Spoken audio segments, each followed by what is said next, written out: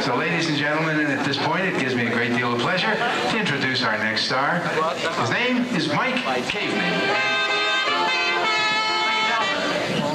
Thank you very much. It is really a pleasure to be here at the Jubilee, I must say, and to make it even more special, I had no idea that ever I would work on the same show with Al Flosso, and that makes it very special. To begin with, I knew there'd be a lot of magicians here tonight, of course, so I wanted to start out with a very special trick, and I found one such as you might find in Flosso's magic for two reasons. First, it's a good trick. Second of all, it's all crapped up and dinged on this side. There's a hole on it. But I figured I should have a new trick for the magicians in the group. This is it. I saw this on the shelf. I said, that looks like a good trick. I'd like to buy one.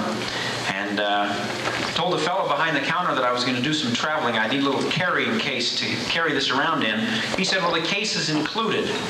I said, all right, where is it? He said, it's inside the die. You keep the case inside here? And he says, yeah, we keep it in there to protect it. I see. Well, he opened up the die, reached inside, and pulled out a little blue box. Now, even I could see that the little blue box would never hold the large red die. But I didn't say anything, and he didn't say anything. He just took the little carrying case, opened it up, then took the die, dropped it inside, and put on the lid. So, I started for home. I'm walking down the sidewalk, and I'm thinking, that's impossible. So I turned right around and I went back to the magic shop.